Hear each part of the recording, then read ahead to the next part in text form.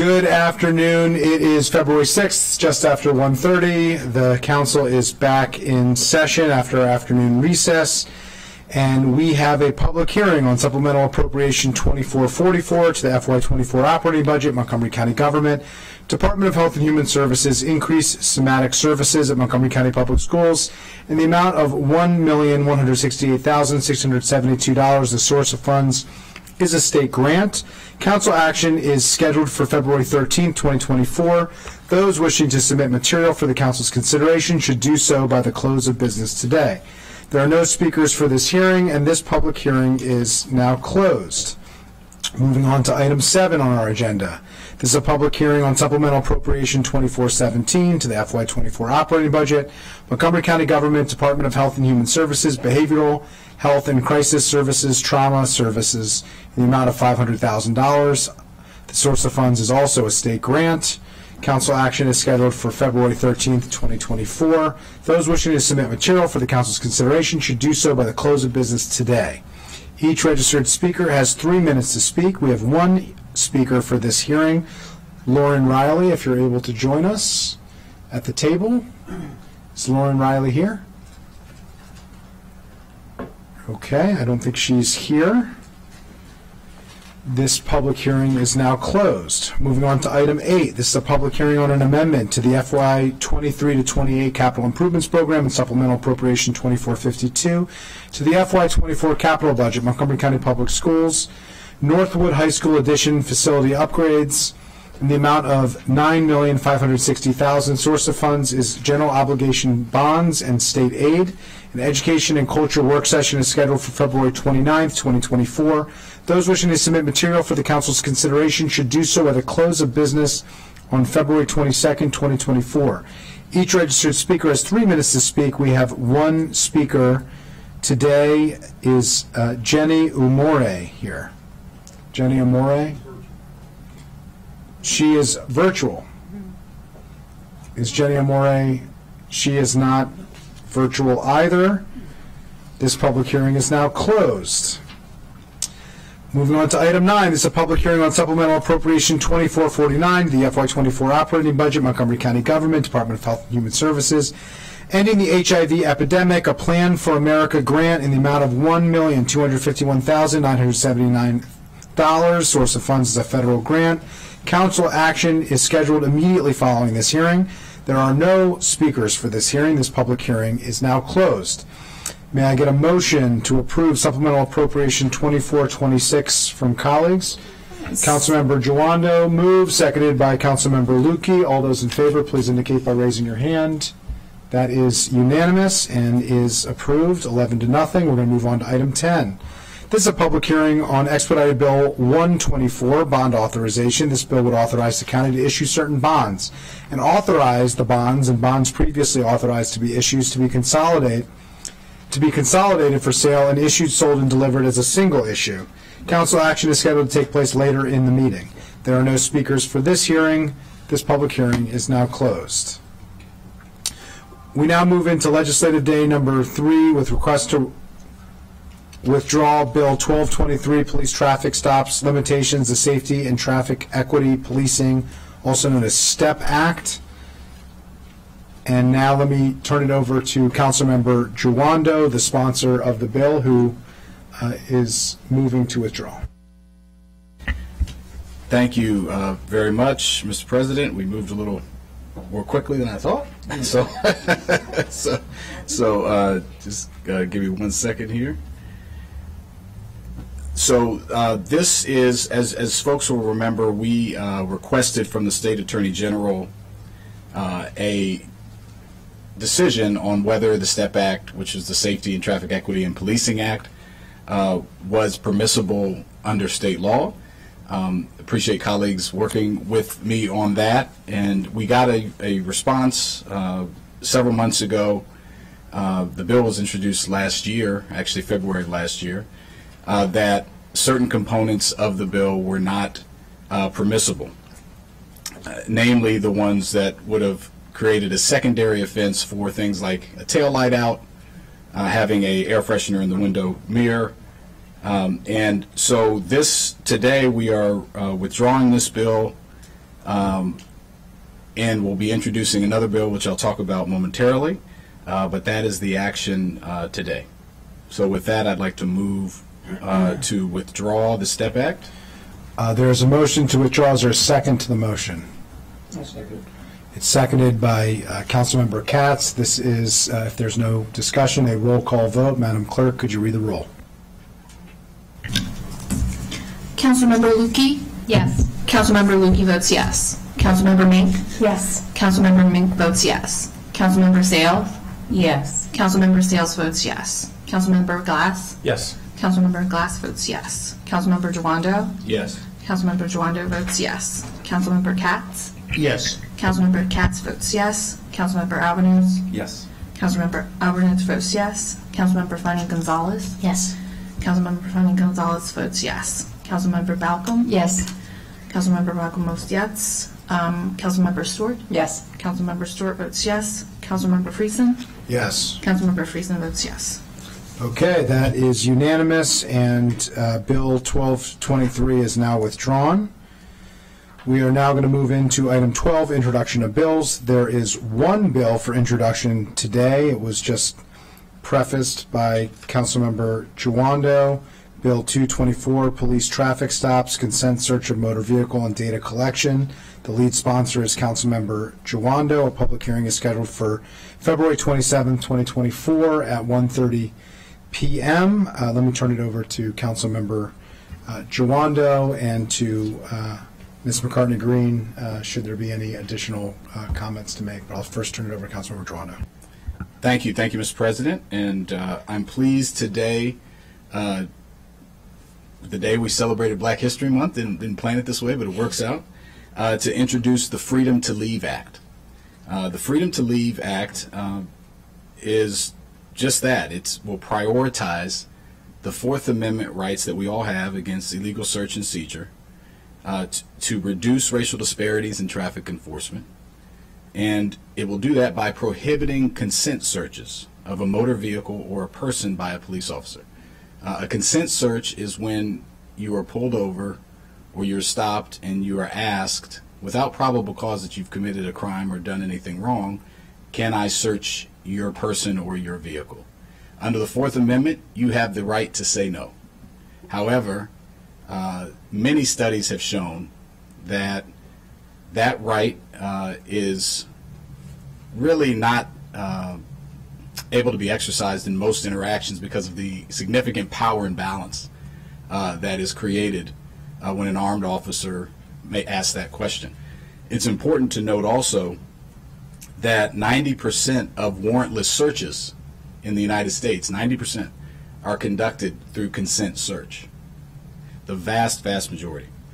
As a council member, I'm committed to ensuring the safety of all of our residents and using our work to also move us in a direction for more dignity for every resident. From my perspective, that this piece of legislation is important because it will ensure that residents, one, are aware of their constitutional right of freedom to leave. That's a very important thing. And that after the business of a traffic stop has been conducted, without providing consent for a longer, prolonged interaction. Currently, an officer can ask anyone if they can search their car during a routine traffic stop. This disproportionately, and data shows nationally and in Montgomery County, impacts the black community and can be used as a tool to fish or to extend a traffic stop interaction. As I mentioned before, given the power differential, research has shown that the majority of people who are asked really don't feel that they have a choice and that they have to say yes, thus nullifying the voluntary consent. I've shared personally before, and I'll do again, if you're a member of the African American community, this is not an issue that is foreign to you. You know about these interactions. When I was 19, working for the Montgomery County Police Department, I was pulled over 10 times in 1 year. Never charged or issued a citation. Was asked several times to have my vehicle searched. Some I consented to, especially early on, out of fear. It's not right. It doesn't produce safety. And it makes trust be eroded between certain members of our community. And it's not a good, efficient use of time. To that point, data from the Montgomery County Police Department last year showed that one out of every 205 traffic stops yielded contraband. That is less than 0.5%, less than 0.5% of the time do these stops yield contraband. So they're not effective and they erode trust. The second part of this bill is that it would require data reporting on traffic stops. Currently, we don't know when someone stopped what the primary reason for the stop is, how long it lasted, and other items that are in this bill. County government, transparency and trust work better when we have more information. So there's several components in here about that. I look forward to continuing the robust conversation about this bill. I appreciate all those who have testified for the previous STEP Act, including many of our traffic safety folks, and we look forward to the public hearing on the 27th. Thank you, Mr. President. Thank you. Councilmember Jawando, anything to add from council staff? Thank you, Council President. I think Councilmember Jawando summed up the bill in its entirety. Just add that it also has an annual reporting requirement based on the data elements that are collected from the prior year on traffic stops. Okay, thank you. Appreciate your work. That bill, I'm sorry, Councilmember Mink. Thank you. Not sure what's going on with my button. So I'm still doing my due diligence of going through the language and legal details of the bill and talking to stakeholders. But from what I've seen so far, and there is an excellent packet available online by Ms. McCartney Green, this is a good bill. And certainly I want to express my clear support for its purpose. Consent searches fundamentally are a waiving of a person's Fourth Amendment rights. And the key, as stated from a legal standpoint, is that consent has to be granted voluntarily. So theoretically, that means a person should feel completely free to say, no, I actually want to retain my Fourth Amendment rights. Theoretically, they should in no way feel coerced, obligated, pressured to say, okay, go ahead, right? Theoretically, that's the idea. But it is irrational, and this is demonstrated in research studies, to suggest that the presence of an authority figure like law enforcement does not persuade, induce, or otherwise lead someone to comply with commands or requests that they otherwise would not have, even if the officer is completely calm and polite, even if they inform the person of their right to refuse. People have a natural inclination to comply with authority. There is, as Councilmember Jawando said, in all practical senses, an imbalance of power in an interaction between a member of the public and law enforcement. And we know that even when the intent is a legitimately optional request, this is often perceived as an obligation. That's why it works. That's why so many people comply. And again, there are also studies which demonstrate this effect. And as stated, we also know that there are huge racial disparities in who is asked for consent to search and in who says yes, or in other words, who does not feel comfortable saying no. It would have some investigative benefits to search every car all the time, but we have the Fourth Amendment for a reason, and it's not just because warrantless searches are an inefficient way to address crime. This country prioritizes residents' rights against unreasonable search and seizure. That's why the Fourth Amendment exists. It is the right thing to do to make that a practical reality on the ground. And so I thank Councilmember Jawando for introducing this bill, and I look forward to working on it with colleagues and with the public. Thank you. Councilmember Sale. Thank you, Mr. Chairman. I also want to thank Councilmember Jawando and the community advocates who have brought forth this legislation. I also appreciate the collaboration from Attorney General Anthony Brown, who clarified which aspects of the issue, of this issue where the county is preempted by state law. There's plenty of data out there that shows how consent searches during traffic stops disproportionately impact the Black community. I appreciate the thoughtful work that our Office of Legislative Oversight has put into reviewing the existing data and research to provide recommendations and advice on taking action on this disturbing trend. In their most recent report in 2021, they subsequently studied racial disparities in over 300,000 traffic stops by the Montgomery County Police Department between FY18 and FY22, finding out that at the local level, black drivers accounted for a higher percentage of traffic stops, 30%, searches, 43%, and arrests, 38%, than the average percentage of the adult population, comprising of 18%. Also, Latinx drivers accounted for a higher percentage of traffic stops, 21%, searches 31%, and arrests 35%, higher than the percentage of the population that accounts for 19% of our population. As our county continues to grow and increasingly more diverse, we must consider proposals that will benefit communities of color and put an end to discrimination and harassment, especially when it comes to matters of public safety. Again, I thank Councilmember Jawando and our community advocates for bringing this legislation forward, and I plan to closely monitor this bill and look forward to working with our county partners on discussing and analyzing it over the coming weeks and months. Thank you. Thank you. I don't see any other colleagues wishing to speak. The bill, Bill 224, is now introduced. Now we're going to move to item 13 on our agenda, call of bills for final reading. There are 3 bills for final reading today. The first is Expedited Bill 4623, OPT, SLT, bargaining units, pension and retirement adjustments. The Government Operations and Fiscal Policy Committee met to review this. Chair Stewart, would you please share the GO Committee's recommendation?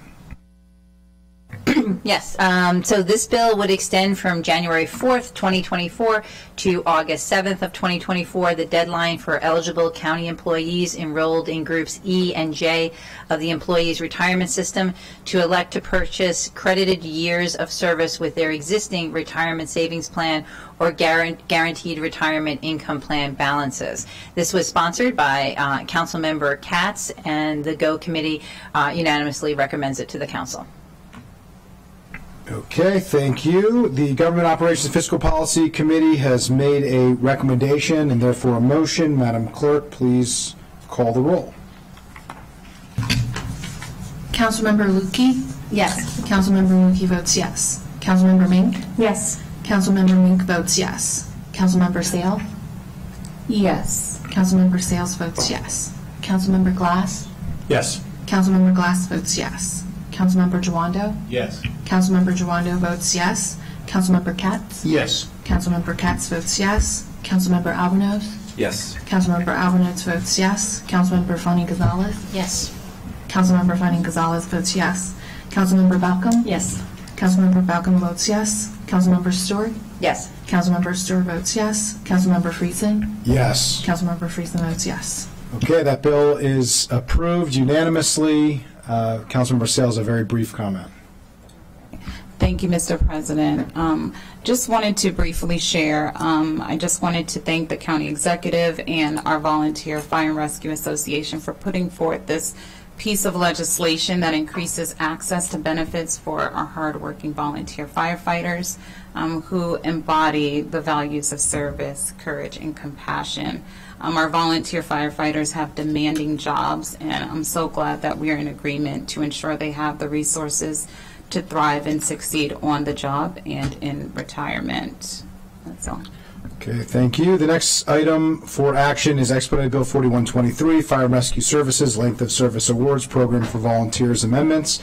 The Government Operations and Fiscal Policy and Public Safety Committees met and recommend enactment. Chair Stewart, one of the co-chairs, could you please share the joint committee recommendation? And if your joint chair, Chair Katz, has any comments, I'll turn to him as well. Great, thank you so much. So this expedited bill would increase the amount of the length of service benefits to certain local fire and rescue department volunteers. As was stated, this was a joint committee meeting between Government Operations and Fiscal Policy and our Public Safety Committee, and we recommend enactment, and I'm glad to see the Chief here, and thank you for your service and working with us on this. Chair Katz. Thank you very much, Mr. President. I learned, as you know, years ago to take yes as an answer, and that's what we're having here. So I too appreciate everything that the Fire and Rescue Service from the volunteers as well as career does for Montgomery County, and this is well deserved. Thank you. Appreciate that. I want to recognize Eric Bernard. Appreciate you being here, all of your work. I think we all shared at the Joint Committee hearing how proud we are to be the only jurisdiction in the country that has a signed agreement with our volunteers, recognizing the commitment that we have made to those who have volunteered their own time and talent to serve our community to keep us safe. We're very grateful. It's the best deal we've got, as Chair Katz likes to say, and I have repeated many times, and as someone who is here thanks to the response time of our first responders, I just want to express my personal appreciation and all of our gratitude for your service, but also for the entire community that you represent and the service that they provide to our neighbors and their neighbors, which we are very grateful for. So thank you for that. We have a joint committee recommendation and therefore a motion. Did you want to speak again to this? Okay, let me turn it to Councilmember Sales again. Thank you, Mr. Chair. Only just wanted to mention we serve on the Legislative Committee for the Maryland Association of Counties, and this is one of our 4 legislative priorities to improve recruitment and retention of our firefighters. And so if there's any models or practices that we can replicate from the state, we would greatly appreciate being included in those recommendations and discussions. Thank you so much. Okay, we have a joint committee recommendation and therefore a motion. Madam Clerk, could you please read the could you please call the roll? You can read the call or call the roll. I think call the roll sounds good. So if you could do that, do the thing. Councilmember Lukey? Yes. Councilmember Lukey votes yes. Councilmember Mink? Yes. Councilmember Mink votes yes. Councilmember Sales? Yes. Councilmember Sales votes yes. Councilmember Glass? Yes. Councilmember Glass votes yes. Councilmember Jawando? Yes. Councilmember Jawando votes yes. Councilmember Katz? Yes. Councilmember Katz votes yes. Councilmember Alvarez? Yes. Councilmember Alvarez votes yes. Councilmember Flanning Gonzalez? Yes. Councilmember Flanning Gonzalez votes yes. Councilmember Balcom? Yes. Councilmember Balcom votes yes. Councilmember Stewart? Yes. Councilmember Stewart votes yes. Councilmember Friesen? Yes. Councilmember Friesen votes yes. That is also approved unanimously. Thank you very much. The next item, the final item of action here is Expedited Bill 124, Bond Authorization. I see Mr. Howard has joined us. Why don't we first turn to him to see if he has any comments on it. Thank you. Good afternoon. And I'll briefly reiterate what I said at introduction on January 16th, that this is a procedural bill that the council has to approve each year and reflects the prior year's CIP decisions and authorizes the county executive and the county government to spend the bonds that the council has already approved. So that's all this does. The only thing I wanted to note is that's different from introduction is that the impact statements have been completed for this bill. The economic impact statement indicates a assumed positive impact on the economic conditions of the county. The racial equity impact statement finds that it's indeterminate, and the climate assessment also finds it's indeterminate. Thank you. It's good to be one of the longest standing, if not the longest standing AAA bond rated jurisdiction in the country. We really appreciate all of the work and commitments of our predecessors for helping us to be in that position, which allows us to get a better deal for the bond issuances, which sounds technical, but in reality it means more schools and transportation projects and community centers and libraries, things that our community leans on very heavily, and things we're about to hear from our community how much they want more of. So with that, may I entertain a motion from colleagues to enact Bill 124? Moved by Council Vice President Stewart, seconded by Councilmember Lutke. Madam Clerk, please read. Please call the roll. I'm going to get it. Yeah. Councilmember Lukey? Yes. Councilmember Lukey votes yes. Councilmember Mink? Yes. Councilmember Mink votes yes. Councilmember Sales? Yes. Councilmember Sales votes yes. Councilmember Glass? Yes. Councilmember Glass votes yes. Councilmember Jawando? Yes. Councilmember Jawando votes yes. Councilmember Katz? Yes. Councilmember Katz votes yes. Councilmember Albanos? Yes. Councilmember Albanos votes yes. Councilmember Funding Gonzalez? Yes. Councilmember Funding Gonzalez votes yes. Councilmember Balcom? Yes. Councilmember Balcom votes yes. Councilmember Stewart? Yes. Councilmember Stewart votes yes. Councilmember Friesen? Yes. Councilmember Friesen votes yes. Bill 124 has been approved unanimously. We're now going to move on, and the council will now take action on a resolution to consolidate previously authorized notes for sale and issuance as a single issue. I'll turn it back over to council staff if you have any brief comments on this. This is just a companion to the bill you just passed, and they go as a package, but have to be approved as separate items. Thank you. Is there a motion to approve the consolidation of previously authorized notes for sale as and issuance as a single issue? Moved by Councilmember Lukey, seconded by Councilmember Katz. All those in favor, raise your hand. That is unanimous. Any opposed? No. Okay, that has now been approved. Okay, the council will now take action on a resolution to approve or disapprove provisions of a memorandum of agreement between the county and the Montgomery County Volunteer Fire and Rescue Association. The Government Operations and Fiscal Policy and Public Safety Committees recommended approval. Let me turn it over first to Chair Stewart for her comments and to share the Joint Committee's recommendation. Great. Welcome back. So this resolution is to indicate the council's intent to approve provisions of the memorandum of agreement between the county and the Montgomery County Volunteer Fire and Rescue Association. Unanimous recommendation to council from both committees. Sure. Well said. All right, we've got a ditto that and well said from the Joint Committee Chair, a ditto and well said from me, the Council President. The Joint Committee has made a motion. Those in favor of approving the resolution, please raise your hand. That is unanimous. No one is opposed. That is approved, and thank you again to Mr. Bernard and to all of your members for their and your service. Next up for action is a supplemental appropriation 24-3 to the FY24 operating budget, Montgomery County Government, Montgomery County Fire and Rescue Service, FY24 Montgomery County Volunteer Fire and Rescue Association contract in the amount of $336,188. Source of funds is the Fire Fund Undesignated Reserves. The Joint Government Operations and Fiscal Policy and Public Safety Committees recommend approval in the amount of $355,688, which reflects, in addition, which I moved and it was approved, which I'll turn to the Chair Stewart, to expound upon. Madam Great. Chair? Well, Government Operations, Fiscal Policy, and Public Safety Committees spent a lot of time together on one day, as you can tell, on January 22nd. And I think this action item, the special appropriation, elicited the most robust conversation that we had that day.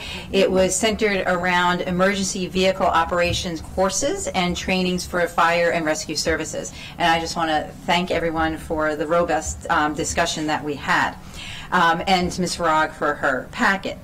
As we discussed these trainings, as well as the department's overtime deficit and the need to add funding to cover additional classes, Council President Friesen moved and both committees agreed to adding $19,500 to cover an additional emergency vehicle operations course that is required under the new agreement. And this will be added if there is sufficient enrollment. This would amend the supplemental appropriation to total $355,688, and the source of these funds is the Fire Fund Undesignated Reserves. And this was unanimous from both committees. Thank you. So you not only did you take yes for an answer, you got more than you even asked for. You can thank us later. I think if anything indicates our appreciation for the service, is that we added more money for the additional class that wasn't even requested. Is there a motion to approve the consolidation of previously We have a committee recommendation on supplemental appropriation 24-3 to the FY24 operating budget that has been recommended by the Joint Committee. All in favor? Raise your hands. That is unanimous. Any opposed? No one is opposed, and that has now been approved for $355,688. Okay. We're now on to our main event here today, where most in the audience have joined us. This is a public hearing on the FY25 capital budget and FY25 to 30 capital improvements program for county government. Montgomery County Public Schools, Montgomery College, Maryland National Capital Park and Planning Commission, WSSC Water, the Washington Suburban Transit Commission, the Revenue Authority, the Housing Opportunities Commission, and municipality and state projects. Projects in the 6-year program include facilities for parks, recreation, roads, schools, community college, libraries, fire stations, mass transit, housing, police, correction and rehabilitation, general government, and other public purposes. I want to thank everybody for joining us here today. We know there's a lot of interest in a lot of projects in our community. Each speaker who is registered has 3 minutes to speak. We're going to call up in panels. We'll start with our first panel, Roger Payton, Tony Mara, Robert Nelson, Jim Epstein, and Kit Gage. Please join us at the table.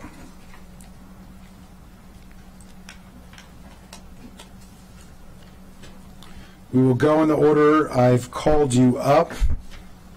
And when you're ready, Roger Payton, you have 3 minutes.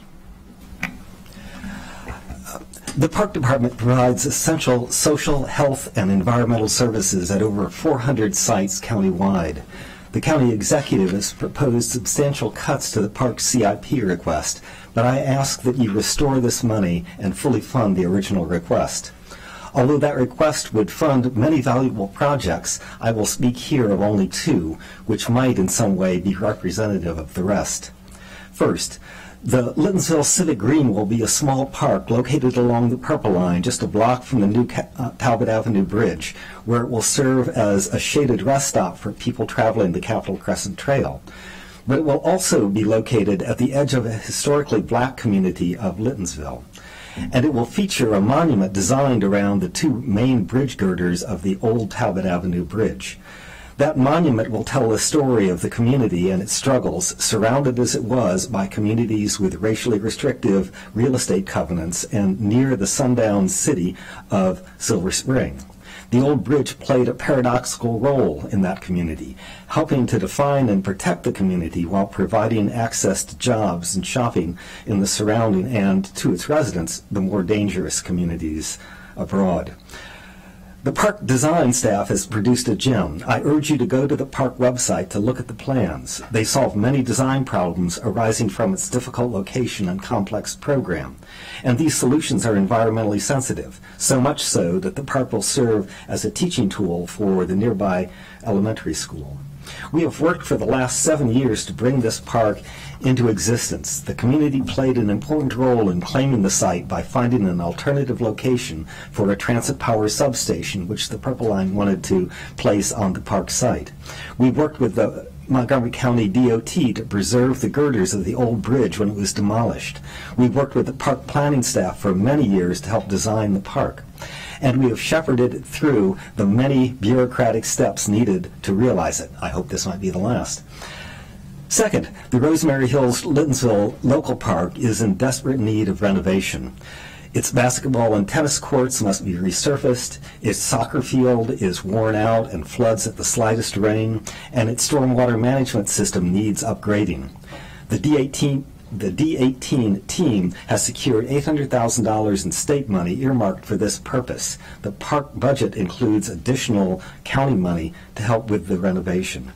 Both representative projects deserve to be funded, I believe. I hope that you will fund them and will fully fund the park's budget request. Thanks. Thank you. Tony Mara. Thank you.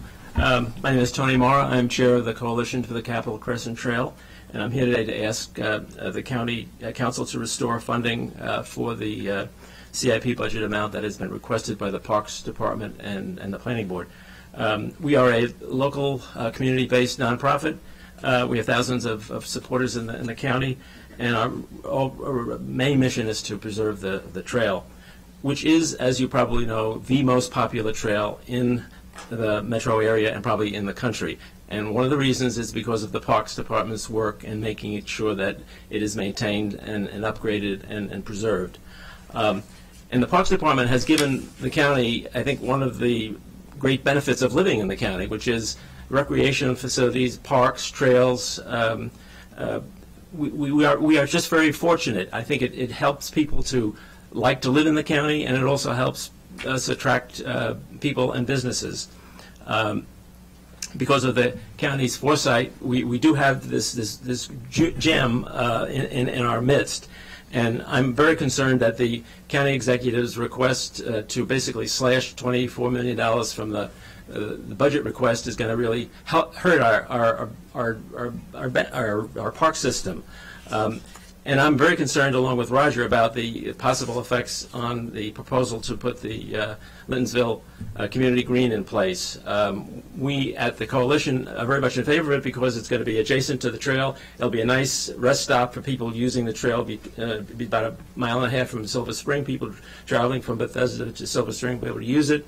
But also for the things that Roger mentioned in terms of the community importance, we really support that.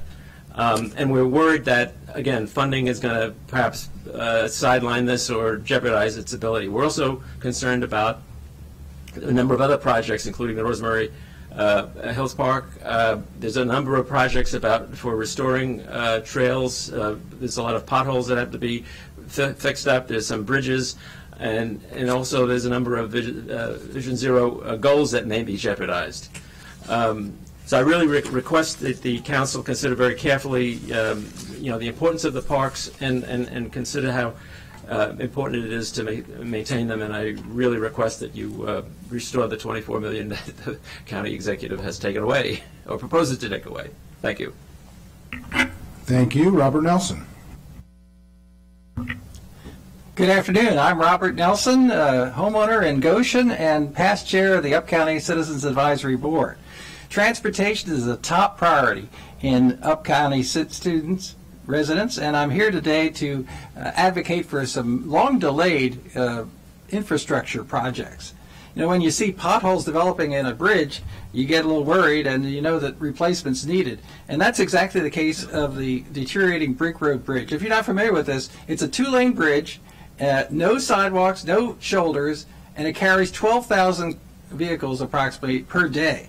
And the inspection report indicated the bridge steel beams are in poor condition with areas of 100% section loss, and the costs of bridge construction are eligible for up to 80% federal aid. So I don't understand why the Brink Road replacement keeps being deferred. Now, previous capital projects in our area have maintained traffic flow, including another bridge over Brink Road called Goshen Branch and the Davis Mill Road Emergency Stabilization Project. MCDOT plans propose a 3-month road closure of Brink Road, and their detour is 7.7 miles in length, and few people will likely choose that, and we'll probably see large volumes of traffic unsafely diverting onto narrow, winding, rural roads that were never designed to handle the traffic and unsafe, and through my neighborhood. An alternative is a 4-mile diversion over Davis Mill Road, which is a rustic road, to a very narrow Huntmaster, where there's a 1-lane bridge with a sharp turn. So my message to you today is closing Brink Road for 3 months is just unacceptable, and MCDOT must maintain traffic flow on Brink Road during the construction of a new bridge. Turning to another matter, Lieutenant Governor Aruna Miller knows well the need for the Mid-County Highway as she worked on it at MCDOT. It's not equity if up-county residents can't get to down-county jobs because of traffic congestion. Snowden Farm Parkway is completed in Clarksburg, and so there are only 5.6 miles left to complete the long-awaited Eastern Arterial. Now, so let's enlist the support of the state of Maryland, and along with county resources to fully fund this project. For example, Howard County contributed $17 million, and the state paid $151 million for the recently completed Route 32 dualization that has a similar size project scope. And I know from personal experience, having had an office in Reston for 6 years, commute over the American Legion Bridge is horrendous. Northern Virginia Transportation Alliance recommends constructing a new Potomac River Bridge in the 35-mile gap between the American Legion Bridge and US 15 Point of Rocks, resolving the region's single greatest regional transportation deficiency. Isn't it equity for Montgomery County residents to have access to the great jobs in Virginia? Thank you. Thank you. Jim Epstein. President Friedson and council members, on behalf of the Wheaton Urban District Advisory Committee and the businesses and residents of the Wheaton-Glenmont area, I am Jim Epstein, the current chair, and we appreciate the opportunity to provide this testimony today.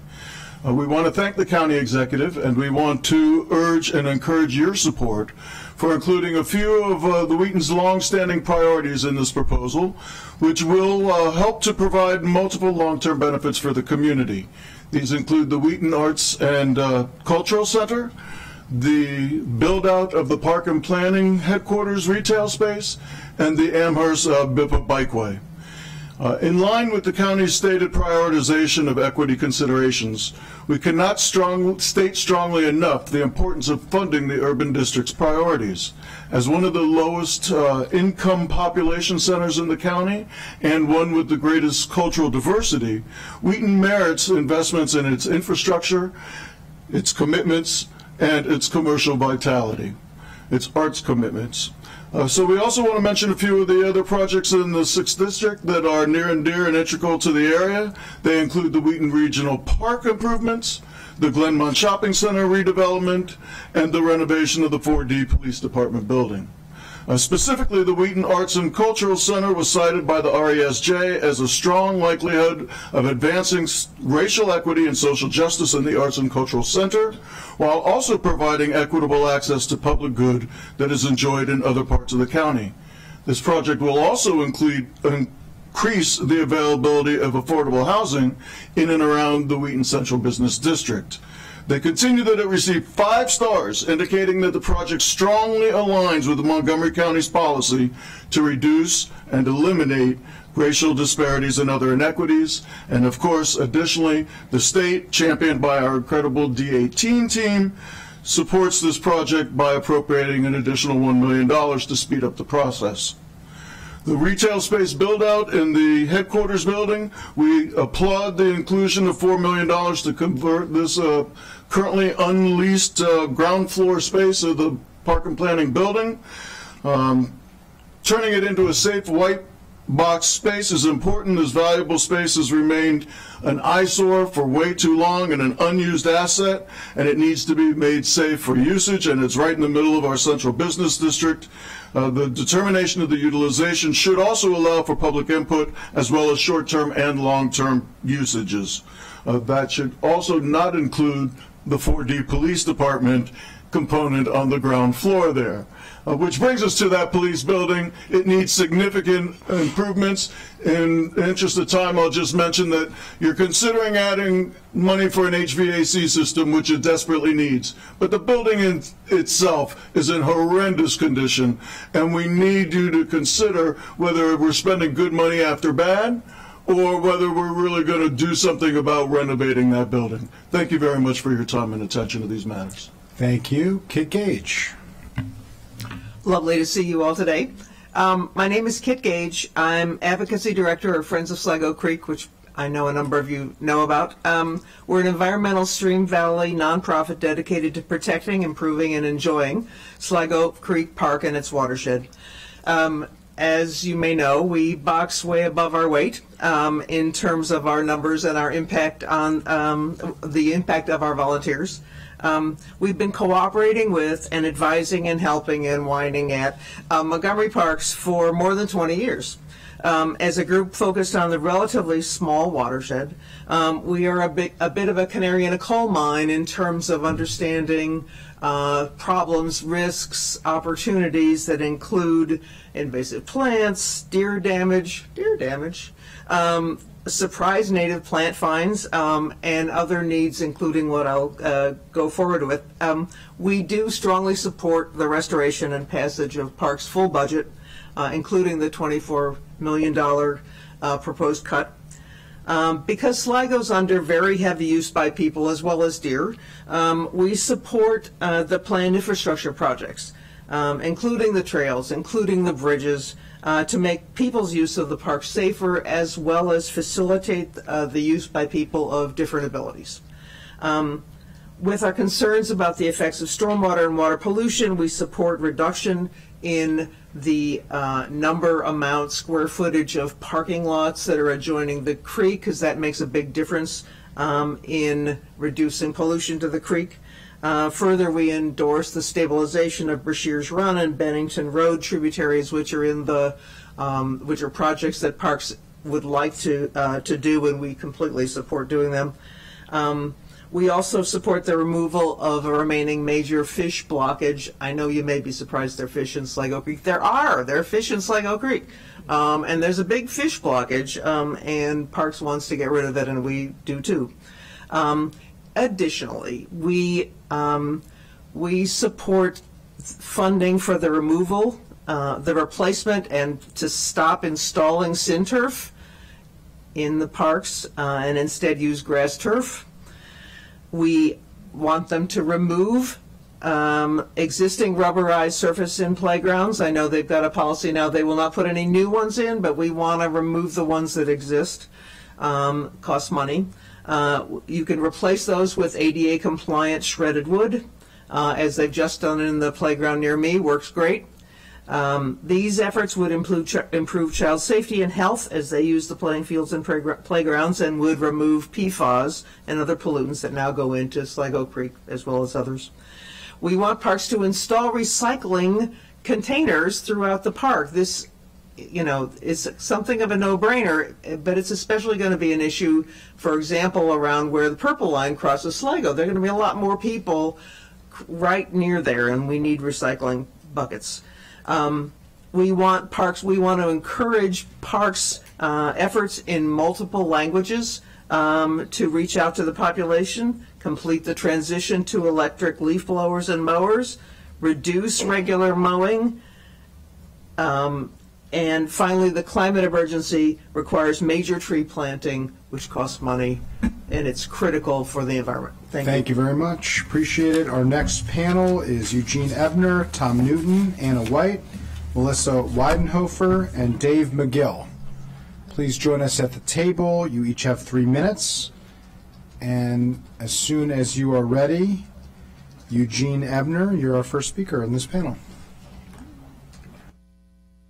My name is Eugene Ebner, President of the Civic Association of River Falls. Thank you for the opportunity to appear before the Montgomery County Council to discuss the need to mitigate flooding issues in our River Falls neighborhood.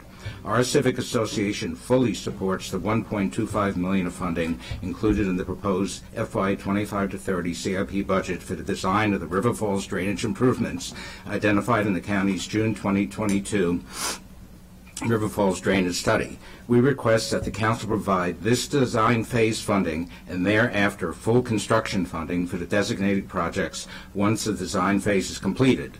This will ensure a smooth transition to their implementation and avoid the risk of future damage to our community and further cost increases. These steps are critical given the risk that another severe storm event could once again result in extensive and significant additional property damage to homes, cars, and other property in our neighborhood and threaten the safety of our residents.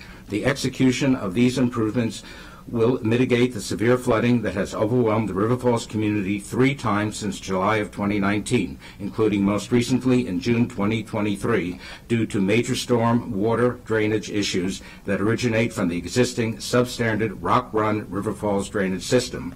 As noted in the county's report, when compared to other county communities with storm drains, River Falls experienced the worst flooding from the summer storms of 2019 due to the undercapacity, inadequate pipe sizes, and configuration of our storm drain system. The county determined that our system is so deficient that it does not even meet its own established 10-year storm event standard. The county's final report on the 2019 floods in our community's drainage system recommended 2 actions that would be climate resilient and also serve as a model for similar projects in other county communities. Bioswale best management practices to reduce runoff within the existing drain system and upgrades to improve storm drain pipe segments in order to meet a 10-year storm event. Fully funding these recommended actions and upgrades is essential to mitigate our neighborhood's flooding issues. As a welcoming and diverse 500-home community, including many young children, River Falls rightly expects that the county will provide the adequate drainage infrastructure and maintenance that the county's own standards deem essential to assure the safety of our neighbors, homes, roads, and properties. For all of these reasons, we request that full funding for the project's design and follow-on construction be provided expeditiously to implement the drainage improvements cited above. The inclusion of this line item in the county executive proposed CIP funding recommendations, which our community very much appreciates, further indicates that this project is one of the major capital needs of Montgomery County. Thank you. Thank you, Mr. Ebner. Next speaker, Tom Newton. Thank you for having me. My name is Tom Newton. I've been a lifelong county resident except for a few years in college. And I grew up here a Boy Scout. I did a lot of hiking on trails in county parks. And I ran cross country. And running cross country, you get to use the trails right behind your school. And then for meets, you get to go to other schools and see the trails there. And I didn't realize it, but as a kid, you know, I was lucky enough to grow up in this county where we have all these amazing parks, and I got to see them all over the county. So then I go to college out in California, and I've seen a lot of trails all over the country, but I moved back here right after college in the late 90s. And since then, been mountain biking more than trail running. But just seeing both the Roadrunners Club, they do a lot of events, the Boy Scouts, of course, and but also mountain biking organizations, meetups. The trail system here is second to none, and our county parks are excellent facilities for county residents. And I would say that the parks and the trails in particular give the county and county residents several benefits. There are social benefits, economic benefits, of course environmental, and public health. Socially, it's a place where people can meet up. I'm a coach for youth mountain biking, and so now I get to see these young student athletes, these boys and girls, grow up, and they have challenges along the way. Maybe they crash or they have a bad meet, bad race, but then their teammates, even teammates from other teams, other schools, are supporting each other, and it's great to see them grow and thrive. I would say the public health benefits are clear. It gives people a place to go walk your dog, ride your bike after work, on the weekend, meet up with friends, and you can clear your head. So I think it's both mental and physical benefits of being out there and breathing the fresh air and hearing that babbling stream that's right behind your house. And the trails give us a way to do that. If you had just the land that was there but no trail to go through it, then it would just be sort of people making their own ways when they walk their dog, but you wouldn't really be able to immerse yourself in the parks and the natural environment. I would say that the economic benefits are clear, that it makes this a place people want to live.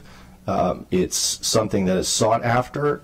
Trails are the #1 sought after amenity for the county parks, and we have over 800 miles of them, and they need a lot of maintenance, and they're always building reroutes and building new trail systems. Montgomery Parks has a dedicated trail crew, and that isn't cheap. So in order to keep the trails in best shape and preserve these amazing parks, I would ask that you fully fund the parks budget. Thank you. Thank you. Next speaker, Anna White.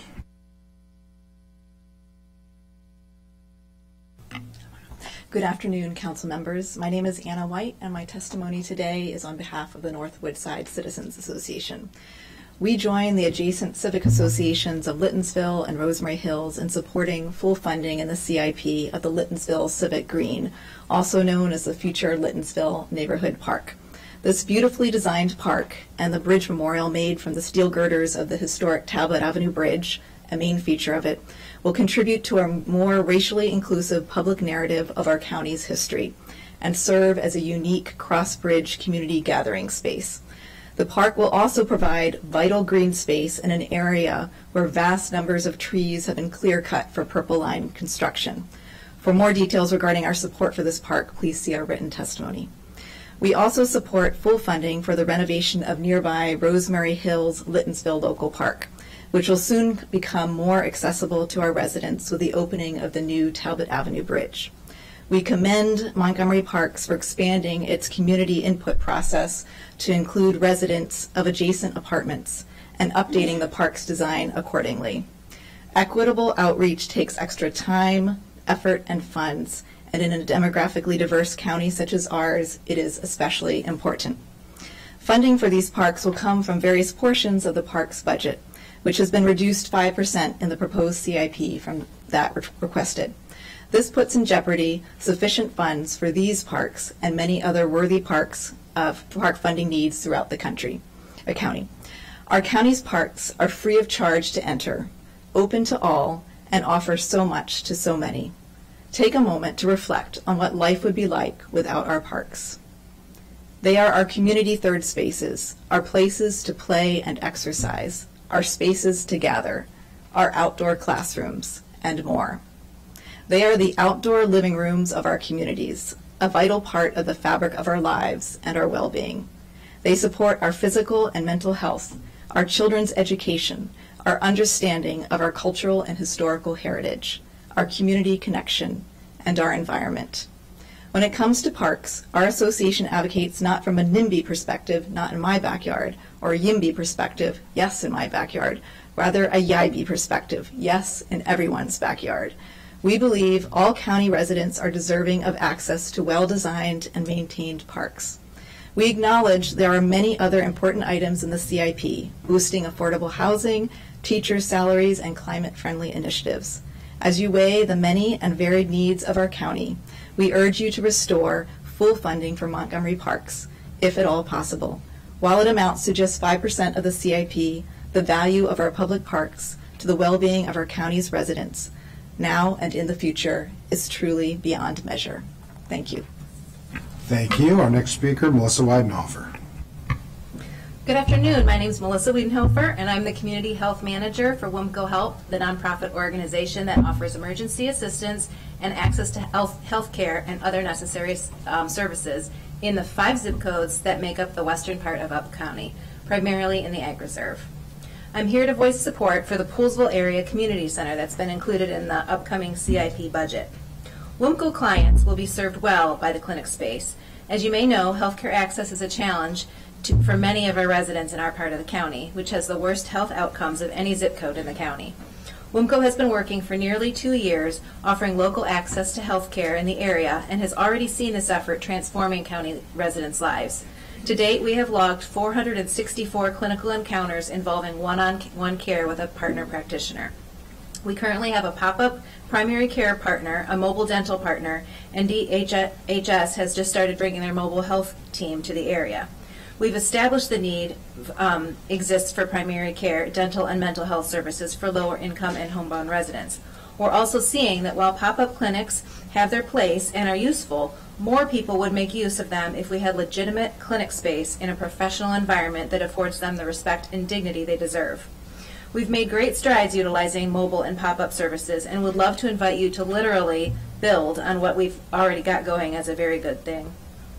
Building a community center with permanent clinic space would allow regular and ongoing care that is not dependent on other competing events in spaces in churches that we're currently using. Dedicated clinic space would be more inviting to potential provider partners, creating the opportunity for more robust and consistent services, especially in certain specialty areas. We see this community center clinic space as a significant benefit to our community. We can essentially plug and play our prep work and experience with the services that now exist and insert them into the space. We've already identified potential clients, uncovered what needs exist, and developed relationships with provider partners. We look forward to the opportunity to be part of a unique and effective public-private partnership. Beyond the clinic space itself, the community center will improve the health of our community overall with use of spaces for fighting isolation with socialization, trading sedentary hours for active ones, and keeping bodies and minds healthy, active, and engaged. We ask for your support for the community center and clinic space in the CIP budget, and then come back next month with your support for the proposed rural health initiative in the upcoming FY25 operating budget as well, so we can continue to build on a fantastic public-private partnership with you. Thank you, and have a good afternoon. Thank you, Ms. Wiedenhofer. Our next speaker on this panel is Dave McGill. Good afternoon, council members. I'm Dave McGill. I'm the Maryland Advocacy Director for MORE. Many of you know the organization, but we have about 2,000 members in the area. We take care of about 900 miles of trails throughout the area. We put in about 1,000 hours of volunteer work on the trails in Montgomery County just in the last 2 years. A lot of it is maintenance. This year, the county had a turnover in its volunteer coordinator, but our members stepped up And I will tell you, I think the trails in 2023 were about as well maintained as they've ever been. We've put together programs with the county to allow our members to use battery-powered hedge trimmers to clear all the vegetation that grows. And it's made a big difference. Our club puts thousands of dollars into the hands of these trained volunteers. Why am I talking about maintenance at a capital budget program? Bottom line is, while we can do a lot to maintain the trails, we can't actually build the kind of trails that are being done now. It requires machine operation. We can help. We do help. Some of that time is supporting your group. There's still a lot more to be done. There's been progress in the East County, considerable progress, but really it's only about 5 years ago that the Parks Department got serious about building out the trail capabilities in the East County. So there's a real unevenness still in the county. Adaptive cycling is growing and adaptive trails are coming. They will require some smoothing. We're about to do an inventory of all the trails to find out which can be upgraded to allow the disabled better access to our facilities. So I ask you to please reinstate, fully fund the parks budget and particularly the trails program. Thank you. Thank you, Mr. McGill. Our next panel is Patricia Tyson, Raul Ortiz, Catherine Gaudette, Lee Kaiser, and Linda Greenwald.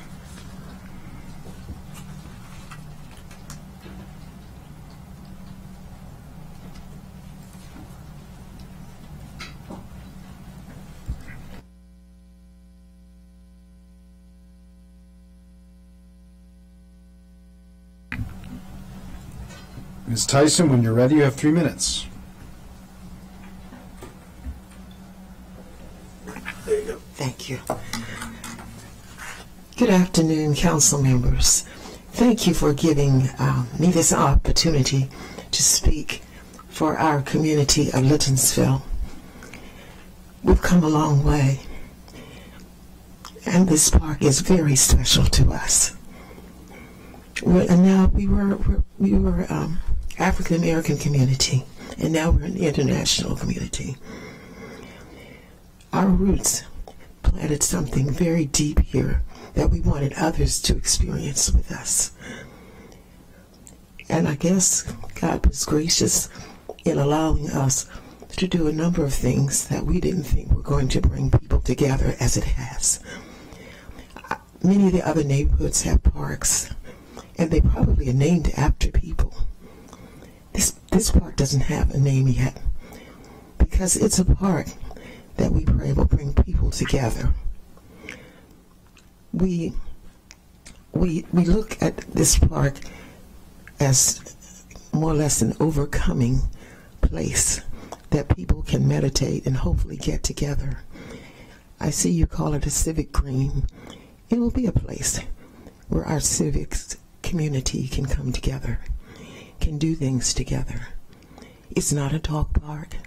It's not a big park for a lot of amusement. This park is a serious park of the heart.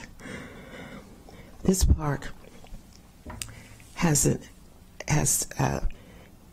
two tremendous elements in it. First, the Talbot Avenue Bridge, which connected two sides of the railroad track together in the days of segregation. This park has men and women who were born in the community not having all the amenities that the other communities had. Didn't stop us from thriving and making something of ourselves. This park is going to be on Talbot Avenue, where families used to live, but we weren't even scheduled to have a park. It was just that the Purple Line didn't need this area that they had designated for a transmitter, and they gave it to our community to have what we wanted there, which is a park. This is a place that people can come, people can relax. People can know about the history of this park. And so I thank you today for this opportunity, and I pray that you will fund this park so that it can be used for what it has been created to be, a place that brings people together. And we've overcome that ordeal of segregation. We're together, and that's why you see these other communities testifying for this park today. Thank you. Thank you. Appreciate you being here. Our next speaker is Raul Ortiz. Thank you, Council. Thank you for hearing us, and thank you for hearing me. I'm a teacher at Damascus High School. My name is Raul Ortiz. It's been made known to us at Damascus that the automotive program will be closing down in the renovation, which was kind of a big surprise for us. Montgomery County has decided to close the program because apparently our numbers are too low. But the impact that we have on the community and in the area is too big. One of the things that they were saying is that we have only 64 students, but for safety reasons, we have to have a class that's only a certain amount of size. Montgomery County, I know they're going through a lot of issues right now, but a lot of things. But we want to make sure that we're heard. And I know that you guys control the budget for Montgomery County schools. And one of the things that they proposed for us was to have the students brought down to Seneca Valley, which is travel time for the students, so they'll be out of school, not participating in any class. That's a half hour down, half hour back. That's an hour. Plus, they would be bused down there, which we don't have the buses. We don't have the drivers. It's been a real big problem the last couple of years with hiring the bus drivers. So it's a situation that we have that we really need to kind of pursue a little bit. I'm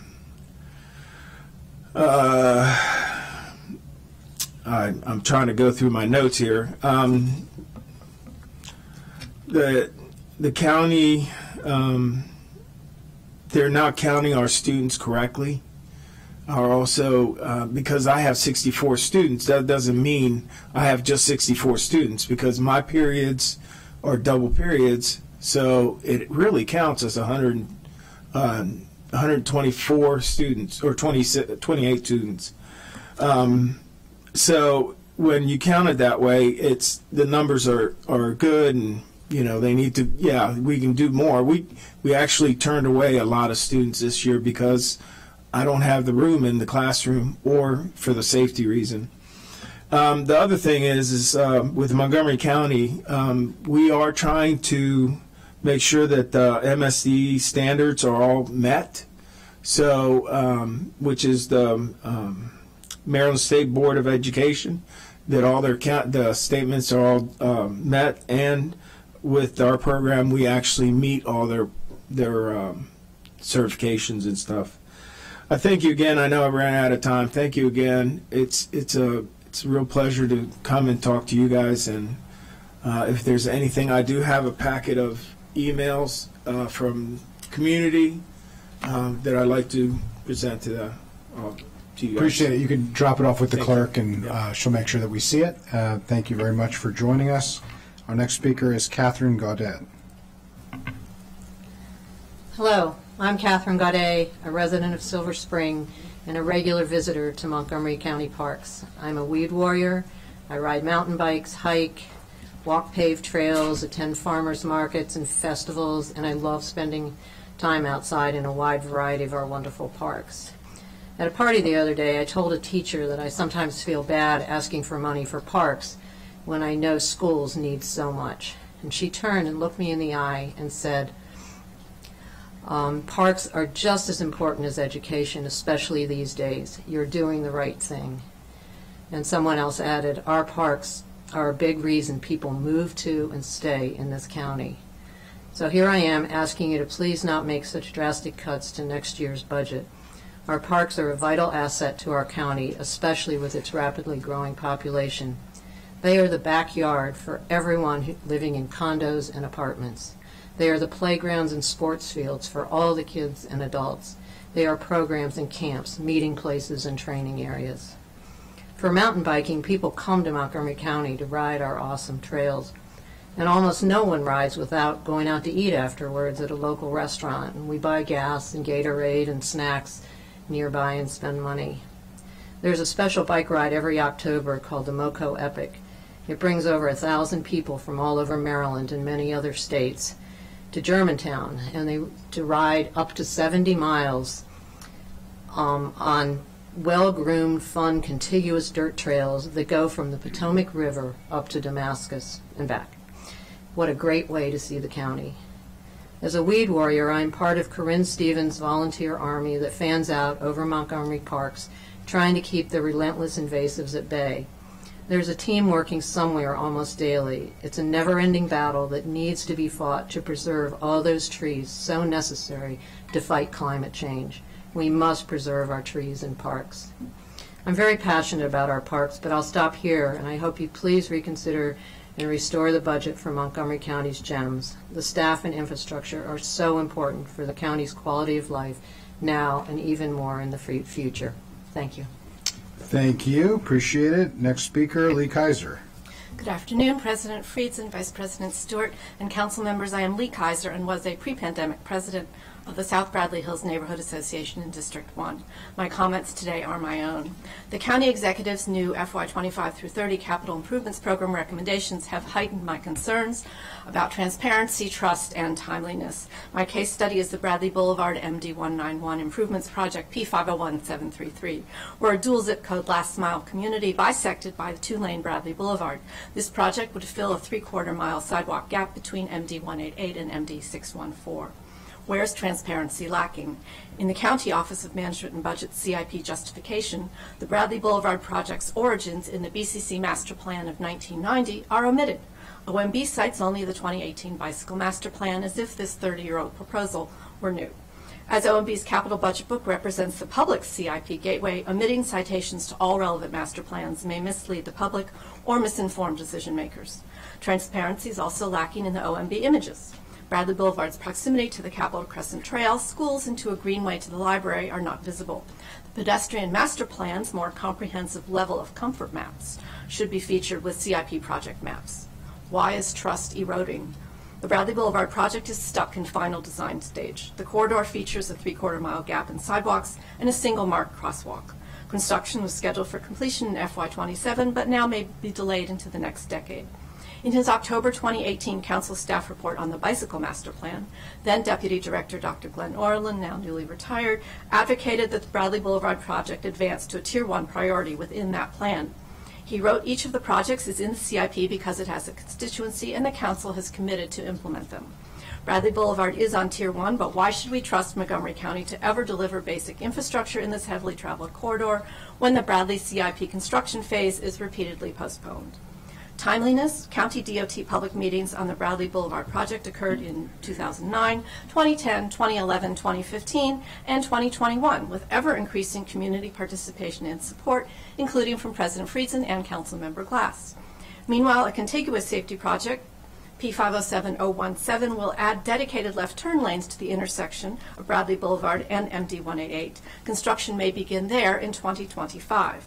With utility poles recently relocated, efficiency would likely be realized if the adjacent Bradley Boulevard sidewalk construction were accelerated. In conclusion, one step forward, two steps back plagues the Bradley Boulevard CIP. The county executive's latest recommendation would delay its construction into the next decade at ever-increasing cost, further eroding public trust and the value of our taxpayer dollars. Most significantly, the longer the P501733 is stuck in final design stage, the greater risk that remains for all travelers along this busy two-lane state road corridor. Thank you for your consideration. Thank you. Our next speaker is Linda Greenwald. Good afternoon, Council President and members of the County Council. Thank you for this opportunity to speak. My name is Linda Greenwald. I am the Rosemary Hills Neighbors Association President. I speak today to urge you to fully fund the Montgomery County Parks budget. Parks are an essential service. They contribute greatly to the well-being of individuals and communities. Montgomery County has 420 parks providing this essential service. To remain vibrant, individuals and communities need tender, loving care, and so does the park system. Housing in Montgomery County is becoming more densely built, more multifamily, probably more rented than owned, with less space for cars. We will have less personal space and likely see less green space around us. We will need parks nearby to see wooded areas, green space, playing fields, courts, trails, and wildlife. Parks will become even more essential for the well-being of Montgomery County residents. We look forward to the development of the beautifully designed Littonsville Civic Green, which will also serve as a remembrance of the Talbot Avenue Bridge and the significance it played during the days of segregation. A local park is a draw for home builders, but less so if it is not well maintained and improved over the years. Our park has been in need of some tender, loving care. Then, out of the blue, last year, our state delegate, Jared Solomon, secured funding towards the renovation of our local Rosemary Hills Littonsville Park. We greatly appreciate Delegate Solomon's support of parks. He gets it. I also appreciate the park planners who I got to know during their months-long process of community outreach. They developed a community-pleasing plan for improving our park. They get it. I and many neighbors frequent our park with its rolling hills and beautiful trees. You can play a sport, watch a game, meander through, meet someone you know, or meet someone new. Many who live near our park are originally from another country. Our paths to this one of 420 Montgomery County parks might be quite different, but one thing that we share is that it improves our well-being. You get it. Parks are essential. Please fully fund the parks budget. Thank you. Thank you. Appreciate this panel. Our next panel is Raymond Heinzman, Francine Walker, Amy Ackerberg Hastings, Maria Briankin, and Tracy Rulo.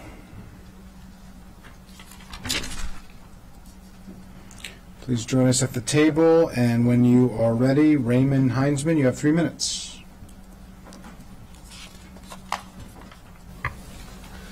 Good afternoon, Council. My name is Ray Heinzman, and I live in Forest Glen. I really appreciate having the opportunity to support the Planning Board and Montgomery Parks fiscal year 25 to 30 CIP requests, and that would help the parks deliver critical projects to encourage physical activity, social connections, environmental stewardship, and maintain our 420 parks in great condition. I am especially excited to help implement the updated Wheaton Regional Park Master Plan, of which I was a community volunteer in the master planning team. I object strongly to the County Executive Mark Elrich's request to reduce the budget, and here is why. When it comes to parks, Montgomery County receives a huge contribution from the community. One example, small one, this month, our Cub Scout Pack 466 will be participating in a Sweep the Creek volunteer event on February 24th, where we will also have educational programming about the watershed. As another example, I recently helped Moore apply for a Maryland Department of Transportation grant for Northwest Branch Trail to improve connections between neighborhoods, and we got it. As a result, it means more work for me, and volunteer work at that. As a liaison between Moore and Montgomery Parks, we will lead volunteers in building and maintaining that trail. We do this because of what we see as the result of providing spaces like this to our community. These are spaces that can be used by everyone, every day, all day. It is not something that requires reservations or memberships. We are all welcome. In skate parks, bike parks, trail systems, and playgrounds, I see people cheering for each other, supporting each other, forging new friendships. The community cultivated by this type of investment is one that cares about one another, encourages self-improvement, and celebrates creativity. Support for these things shows we support people over products, connection over isolation, physical and mental health over instantaneous gratification, earth over profit, and generosity over selfishness. I choose to live here because here I am among a community who share a goal of empathetically and compassionately making our community better for everyone. Supporting the park shows that our county council does too. Thank you. Thank you. Our next speaker, Francine Walker. Hello, I'm Francine Walker, a proud resident of Gaithersburg and board member at Rebuilding Together Montgomery County. Rebuilding Together's mission is to provide free critical home repairs and accessibility modifications to the county's most vulnerable homeowners, including seniors, veterans, people with disabilities, and struggling families with children. This year, Rebuilding Together celebrates our 34th anniversary.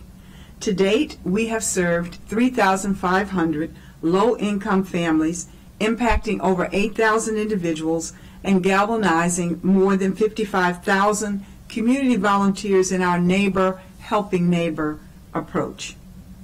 On behalf of the thousands of community members served by our organization, we are grateful for this county's long-term financial support. We are the premier local nonprofit 100% devoted to the preservation of existing affordable housing. We do not construct new homes. Instead, we help the rarely recognized low-income homeowners who are in desperate need of critical repairs to ensure they can remain safely in their homes. For example, we recently made accessibility modifications for a 96-year-old Poolsville veteran who is now aging safely at home. Thanks to Montgomery County's new HARP funding, we will provide accessibility modifications to even more vulnerable homeowners across the county. In addition to assisting individual income-qualified homeowners, Rebuilding Together has forged partnerships to help nonprofits with their property rehabilitation needs. While the need for our services has never been greater, our cost for materials has risen dramatically, and we have had to rely on more paid contractors.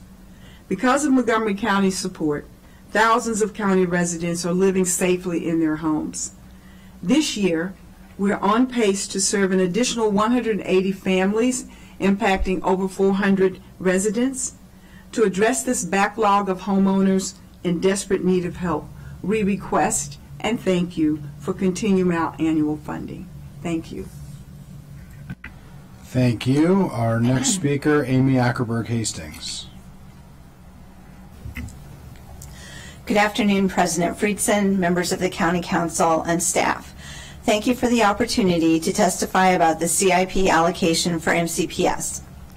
My name is Amy Ackerberg Hastings, and I am the parent of a Richard Montgomery High School sophomore, as well as one of the MCC-PTA cluster coordinators for the 7 RM cluster PTSAs. Our community asks for full funding of MCPS's requests for the fiscal year 2025 to 2030 CIP. 2 major capital projects are of special interest to our cluster. First, the construction of Crown High School must remain on track for completion in 2027. All but one of the schools expected to seat Crown's student body are significantly over capacity, creating negative effects on student experiences. For example, the 9 portable classrooms at Richard Montgomery take up parking lot space and inhibit accessibility to the building and stadium. Every fall, nearly 100 boys compete for 40 JV and varsity soccer spots, leaving out 60 players who would have increased opportunities to play if Richard Montgomery had more high schools. Second, Twinbrook Elementary School's overdue renovation is one of the 5 new major capital projects that seem likely to be targeted by the cost reductions requested by the Council. Twinbrook is a Title I and community school with a 72.4% farms rate and 182 students requiring English language development services. This 72-year-old building last had a renovation in 1986, and that work arguably made the school more unsafe and dysfunctional, even by the standards of 38 years ago. Although MCPS has made several much appreciated individual improvements and repairs in recent years, the remaining problems are serious and intractable. They include a lack of fire suppression sprinklers, impeded sightlines for security down the building's oddly connected four wings, dozens of doorways too narrow for ADA regulations, and uneven elevations both outside and inside the building. Last fall, ailing third grade students on the building's lower level twice needed a wheelchair, but the school nurse was unable to get one to them because there is no chairlift or elevator. Meanwhile, a January 2024 working paper issued by Barbara Biasi's research team affirms that capital investments in schools with socioeconomically disadvantaged populations are correlated with increased test scores. In fact, they provide evidence that such spending may close up to 25% of the observed achievement gap in these schools. Furthermore, they discovered that these building projects actually preserve the affordability of housing in their neighborhoods. In short, modernizing Title I school buildings is money well spent. You can find additional details about Twinbrook and Crown in the written testimony I submitted separately. Again, our cluster urges the Council to find the necessary county revenues to fully fund MCPS's request for the FY 25 to 30 CIP. Thank you for your attention. Thank you very much. Our next speaker is Maria Briancone. Hello. My name is Maria Briancone. Sorry, as I said it, I knew that, and I apologize. No problem. President of Poolesville Area Senior Center, Inc., also known as Poolesville Seniors. I am so happy to be with you today, and thanks for this opportunity to address the County Council regarding a proposed community center for Poolesville. We're the only private nonprofit organization of its type in Montgomery County with a program for seniors ages 50 plus within 15 miles of Poolesville. We also serve the surrounding areas, providing seniors opportunities to stay physically, mentally, socially active and engaged. Thanks to the County Community Grants Program, coupled with Poolesville Town funds, and our community's generosity, gosh, we're so lucky, we accomplish a lot. All despite the fact that we lack a permanent home and we do not have access to public transportation. We have about 1,000 subscribers to our weekly blog, and we provide over 650 free activities annually to meet our mission's goals. We're grateful for the extensive use of Poolesville Presbyterian Church's Spear Hall, but the location is limiting. We meet 4 days a week, along with several times a month, and it's putting a strain on the church's resources. We're outgrowing the space. 30 of us cram into a limited space for line dancing. Parking overflow when there's more than 50 cars becomes an issue.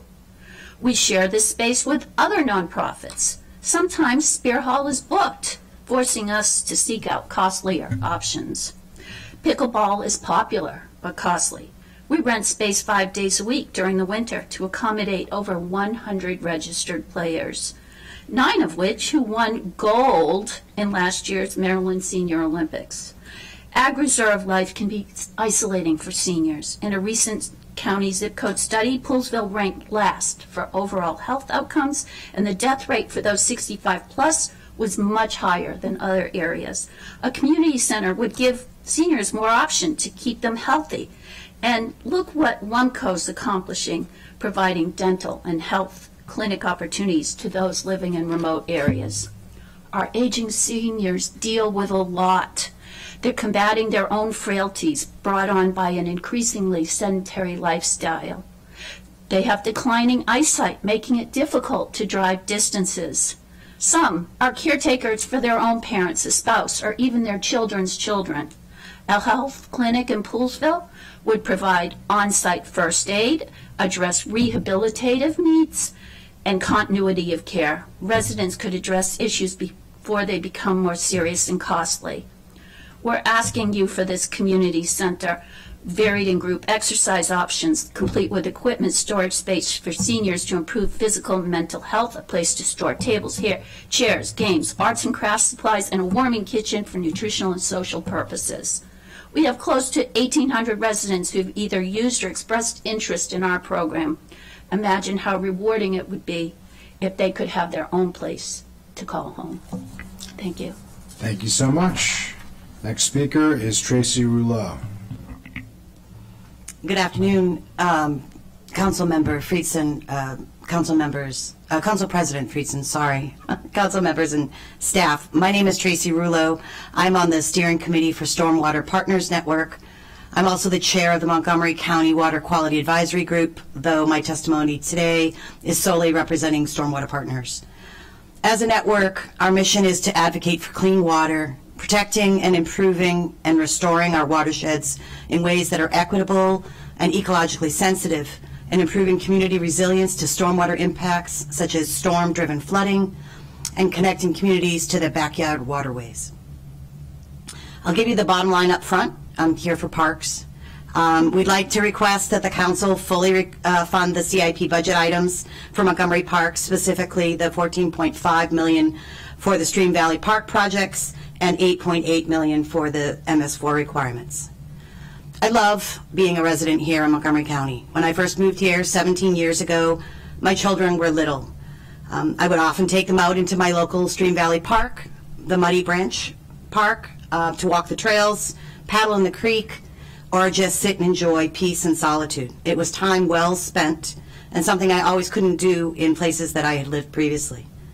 My children aren't little anymore, but some of their best memories took place in Montgomery Parks. Those amazing oases that in this very busy county that bring woods and water and people together. What worries me, however, is climate change. We aren't completely certain of the impacts that changing climate will bring, but we do know that our region is expected to see more frequent and more intense precipitation, bigger and badder downpours and rainstorms.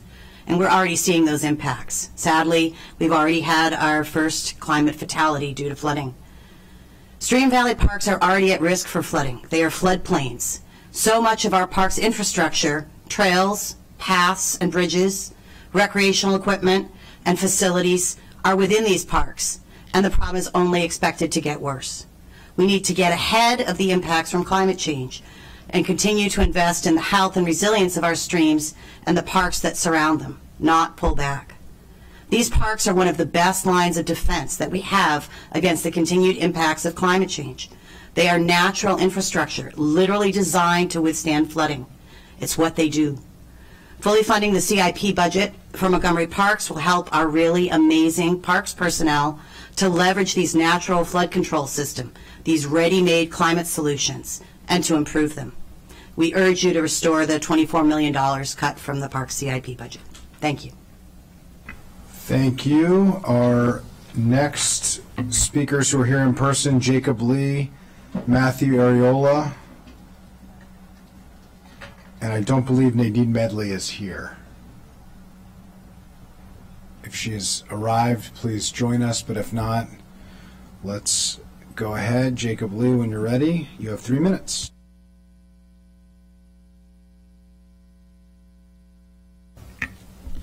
Good afternoon, and thank you for allowing me the opportunity to speak today. My name is Jacob Lee, and I'm a student at Poolsville High School. So recently, County Executive Mark Elrich released his recommended capital budget and FY25 to FY30 CIP, which included a community center for the town of Poolsville. I'd like to share with you the transformative impact that a community center can have, particularly from the perspective of a young athlete, out-of-area student, junior class SGA member, and part of the science, math, and computer science program at Poolsville. As someone who stays an extra period after school every day and dedicates many hours on top of that as a member of my school's basketball team, I've come to realize the potential value of a supportive and accessible community center. The benefits of a community center for student athletes are manifold. Playing high school sports means maintaining peak physical condition both in season and out. Having a dedicated fitness center in Poolsville would be a game changer, and access to state-of-the-art equipment and professional guidance will elevate our training regimens, ensuring that we perform at our best when representing our schools. Moreover, a community center with open fields and a gym will provide sports teams with essential spaces for both off-season and in-season workouts. Currently, we find ourselves scrambling to secure suitable venues, impacting the continuity and quality of our training. I know specifically for the Poolesville varsity basketball team, we are often forced to hold practices at varying times and in different places, like John Poole Middle School or the Poolesville Baptist Church. With the community center's proposed gym, with enough space for 2 teams to practice at once, we could establish a consistent and conducive environment for improving our skills. Beyond the athletic realm, a community center offers spaces for academic and personal growth. The majority of students at Poolesville High School are out of area with commute times up to over an hour. This makes travel extremely inconvenient for students staying for after-school events. A community center will provide a safe space with trusted adults for students to unwind, complete assignments, or get some physical activity in without having to travel all the way home. In addition, students of the Science, Math, and Computer Science program have an extra period which ends at 3:25 and are forced to take the activity bus home, which does not arrive until 4:30. This means we spend nearly 9 hours a day at school, longer than the average workday in the U.S. The community center will provide a physical barrier from the school, allowing for a mental reset from academia. In conclusion, the establishment of a community center is not just about constructing physical spaces, it's about investing in the well-being, growth, and cohesion of our community. I realize this project will not be completed until I'm long gone from this school, but it will make a lasting impact on the Poolesville community. Thank you for your time and consideration. Thank you very much for being here for your testimony. Our last in-person speaker here today, Matthew Ariola. Hi, good afternoon, Council. My name is Matthew Ariola. I work for the Automotive Trades Foundation, Montgomery County Public Schools, also the Trades Foundation office that supports construction, automotive, IT, and hotel management. Okay, back in November, we were very shocked to hear that when Damascus is remodeled, they are not going to build an automotive program. Okay, I can tell you that it's going to be absolutely detrimental to our students. Okay, the 12 years that I've worked for the county, I have seen many students pass through this program that have said to me, you know, Mr. Ariola, if we didn't have this program, I wouldn't come to school. Okay, we've touched many, many lives with this program, including myself. I'm a 1995 graduate of Sherwood High School. I went through the program when I was in high school, moved on to be a GM certified technician, and then decided to come back to MCPS and become a teacher.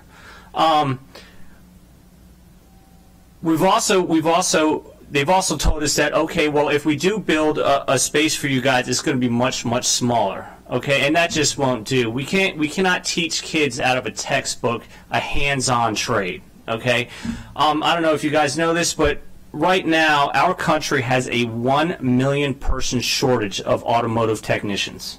Okay, if we discontinue this program, it's going to hurt. Like I said, it's going to hurt our communities and our students. Okay, so if Damascus does decide to build an automotive space, it needs to be at least the same size it is now or bigger so we can handle the demands of the students in the community. Okay, one of the best sales that we have up at Damascus, you know, the sense of community in Damascus is just, I've never seen anything like it. It's like a small hometown feel. It's one of my favorite sales that we have with the students. And just seeing that disappear would be detrimental.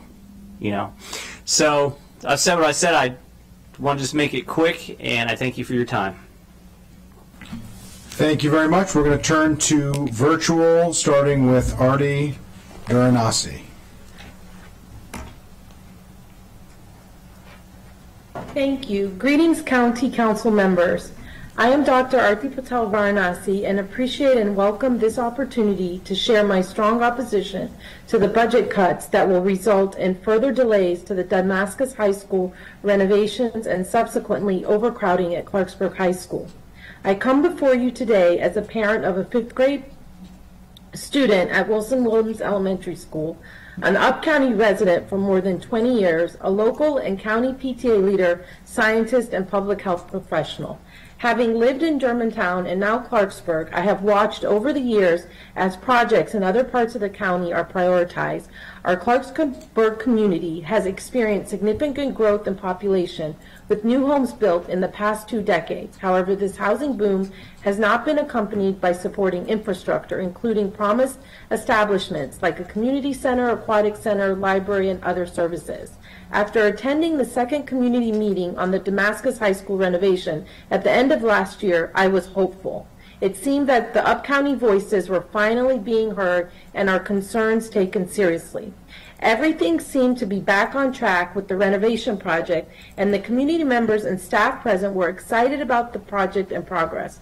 However, I was unable to attend the third community meeting and subsequently learned that serious consideration is being given to delaying the Damascus High School renovation project yet again. This is simply not acceptable.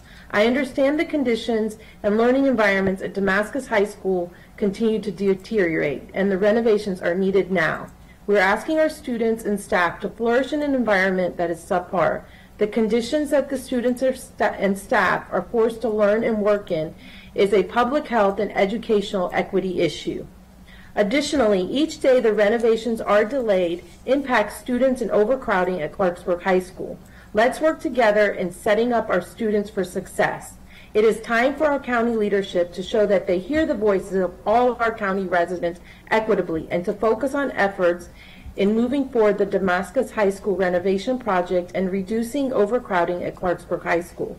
The existing and continued housing development of Clarksburg will result in a continued overcrowding and the use of portables at Clarksburg High School. There are already 14 portables there. The lack of expansion at Damascus High School means more students at Clarksburg High School with the potential to add more portables to accommodate the population in the future. In the past week, we have received almost 100 signatures to our sign-on letter advocating for support for continuing with the renovation project. Please expect to receive letters from individual residents and hear testimony from other parents and community members. I implore you to think of our students and support their education and future in creating an environment where all will flourish. Please join us in creating a healthy and safe environment for our students, staff, and community. And I urge you to move forward with the Damascus High School renovation project. Thank you for your time. Thank you. Our next speaker, Joel Teitelbaum. Good afternoon, council members. On this glorious afternoon in Montgomery County, where I am sitting in front of a window looking out on the greenery and forested area of the local Rosemary Hills, Littonsville local park. I wish you were here instead of in that chamber, but some other time.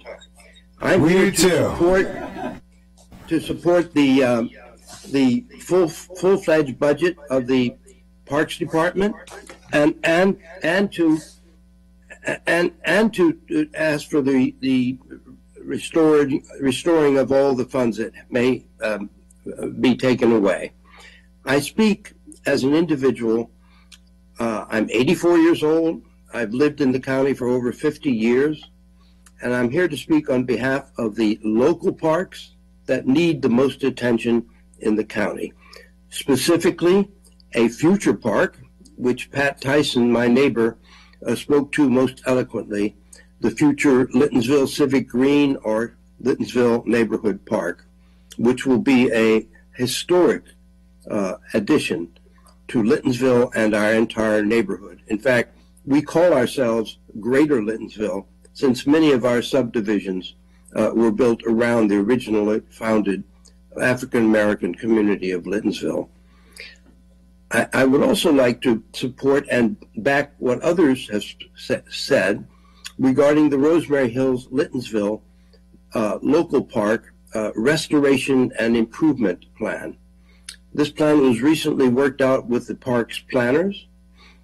There was a great deal of community input, and after a period of hemming and hawing, the planners really did reach out and survey the community and found that even low-income immigrant residents in apartments want the same things that the single-family homeowners want in our mixed neighborhood.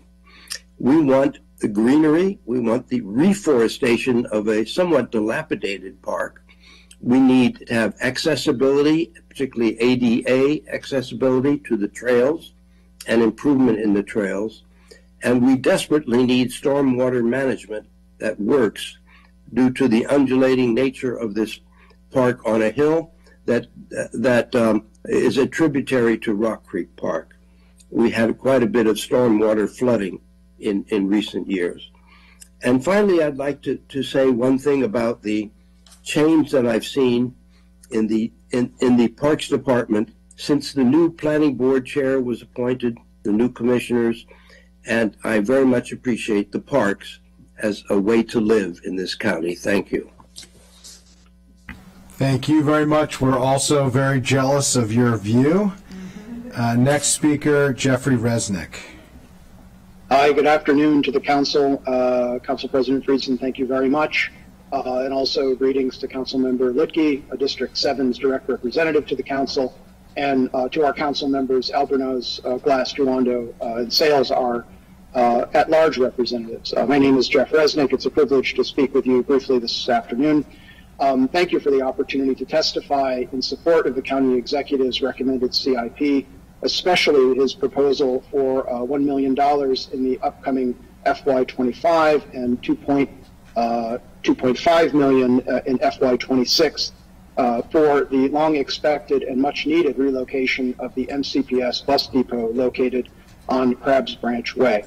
I do urge sincerely the council to support this recommendation in order to advance its own approved plan for the Shady Grove sector plan per Montgomery Planning. Moreover, I'd like to remind the council that 850 individuals, more than 850, have to date signed our community's Move On petition, urging you, along with the county executive and MCPS, to collaborate in moving forward with the Shady Grove sector plan and getting it finally done. Your support of the county executive's recommended CIP is therefore essential, as is the county executive's own continued commitment to completing this important project for the central part of the county in cooperation with MCPS. And my community and I thank you very much. While I'm on the subject of MCPS, I'd like to add that I urge you please, and MCPS, to keep the Magruder High School major capital project squarely on schedule as proposed in the county executive's recommended CIP.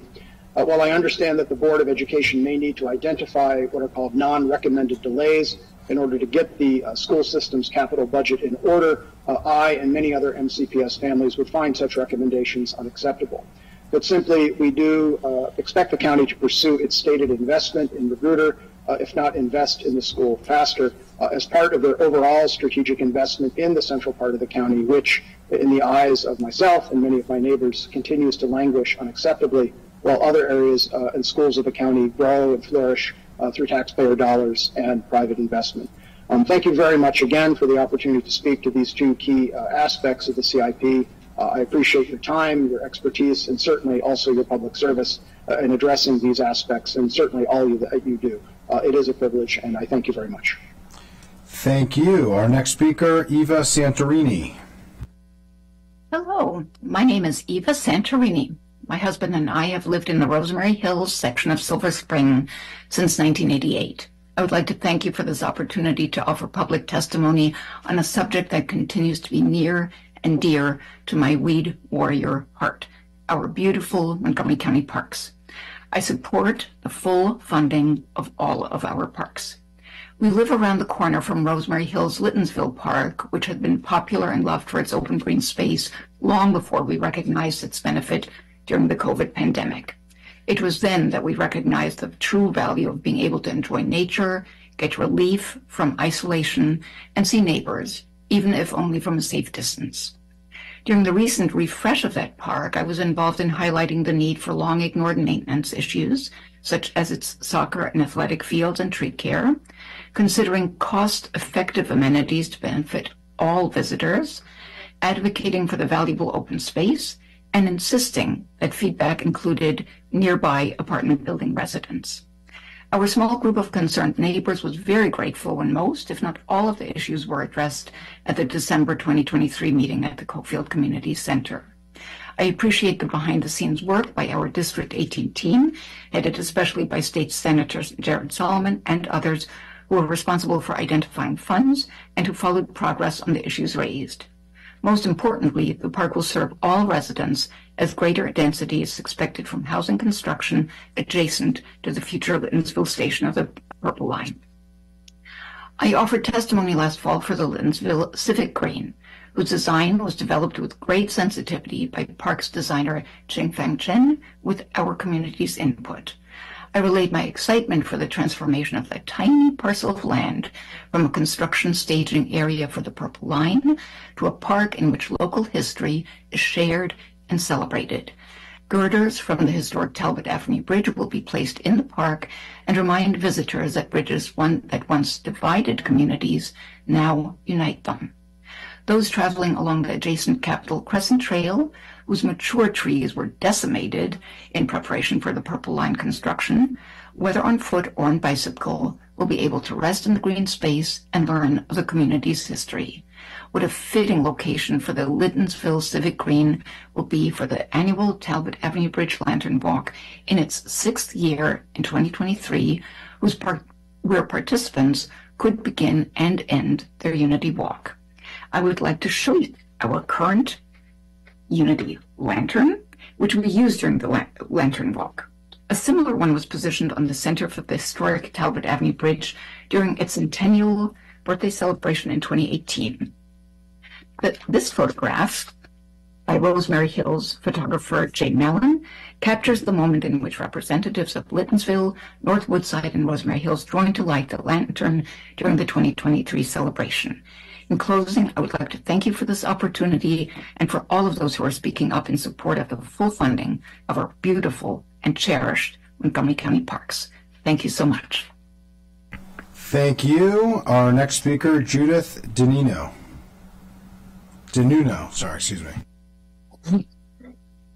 Good afternoon.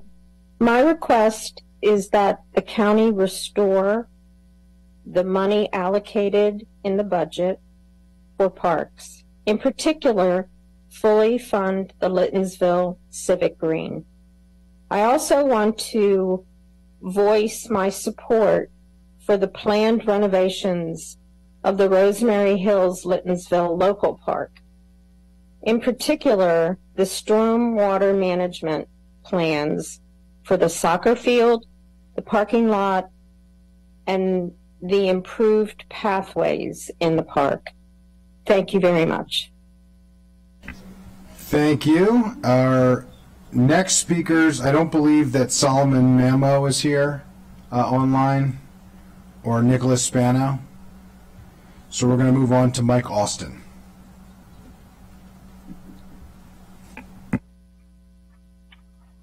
Hopefully y'all can hear me all right here. I'm stuck in my truck today, so I apologize for that.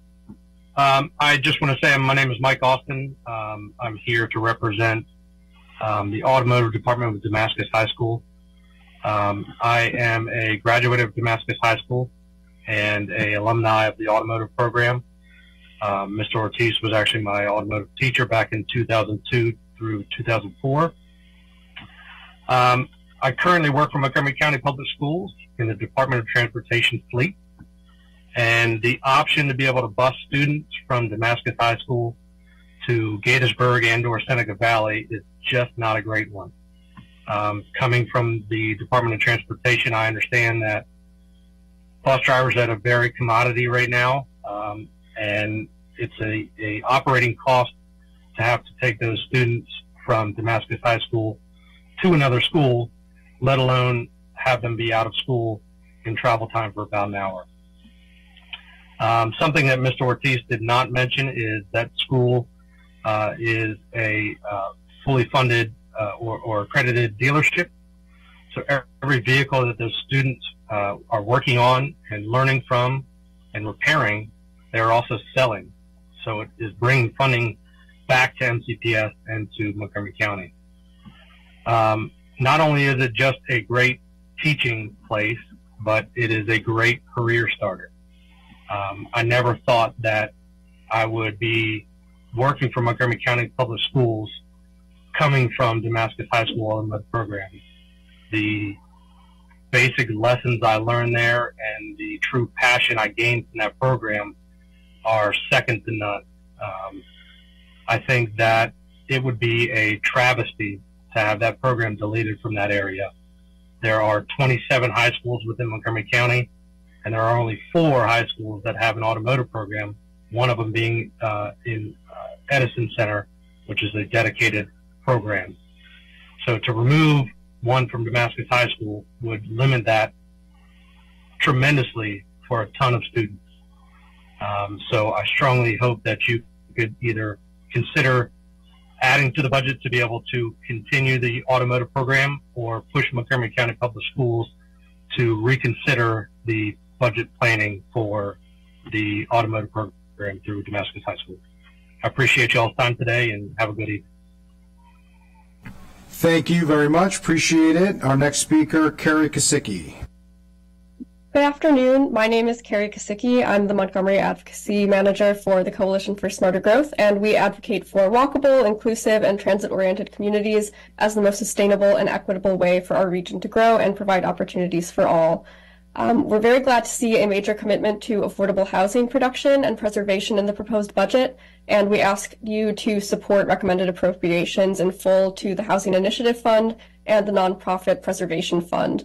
Providing robust funding to these initiatives must be a priority to make sure that we don't let opportunities to provide affordable housing slip through the cracks. The level of annual funding that's proposed in this year's CIP appropriately reflects the urgency and scale of our housing need, and it should represent a benchmark for future years. We also support the over $580 million in proposed funding to continue building out our planned BRT network. These investments are necessary to provide great bus service to people in our county who depend on it along major corridors, and achieve our county's climate goals by making bus service fast, reliable, and convenient, and a great alternative to driving.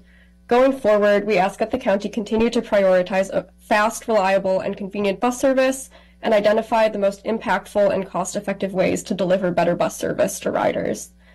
To reduce emissions from vehicle travel, we also need to prioritize making our county a safe place for walking and biking. We're glad to see a strong commitment to Vision Zero in the CIP, including a proposed increase in funding for the neighborhood traffic calming effort, as well as funding for key pedestrian facility and bikeway projects, and we urge you to support these appropriations as well.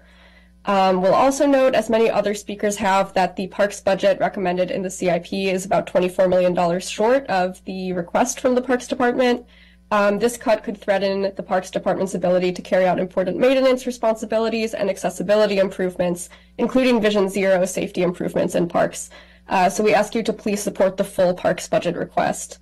Lastly, we want to highlight the importance of the Agricultural Land Preservation Easements Program, and we ask the Council to fully support this appropriation.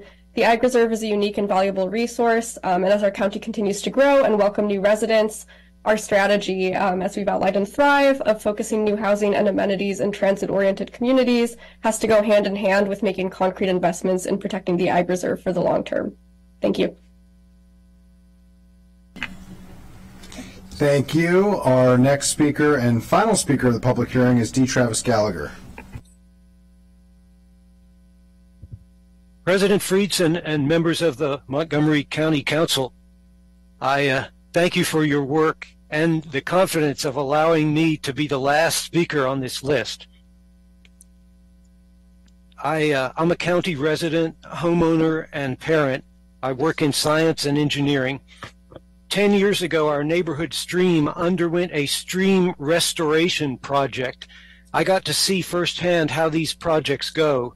At first, I was puzzled why huge old trees were being cut down and removed from the stream, and which was then dredged and then rebuilt. Since then, I've seen other cases and I've studied the issues involved. On the one hand, we have impervious cover that conducts rainwater into streams, stressing them with erosion and pollution. On the other hand, we have tools to mitigate those harms, including so-called restorations. A few days ago, I walked over there and took pictures that I'd be happy to share. What's easy to see is that where big rocks have been placed, there are often places next to the rocks that are eroding. Also, there's a lot of synthetic fabric that was intended to retain sediment but has washed loose and exposed, fraying into the stream, clearly not maintaining its intended place or purpose. Furthermore, there are non-native plants overrunning the banks. I used to see salamanders, frogs, and turtles there, but not since the work was done. Every day we hear more about climate change. What can we in MoCo, one small county in a big wide world, do about that? One significant thing we can do is to recognize that these projects with heavy equipment, removing big trees and moving tons of dirt and rocks, have enormous carbon footprints so that they are no longer appropriate in the big picture. They do provide jobs to our neighbors and friends, but in most cases it would be better if we just gave them their salaries and asked them to spare the stream, spare the trees, hold off from the massive intervention with so many costs and downsides and no scientifically proven benefit.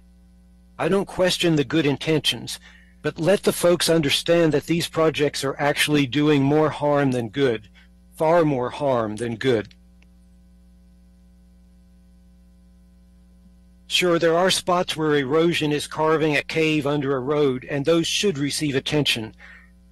But to rebuild and reroute a length of stream as a strategy to mitigate erosion downstream clearly doesn't make sense. It doesn't work. It has enormous costs beyond the expected disruptive impacts.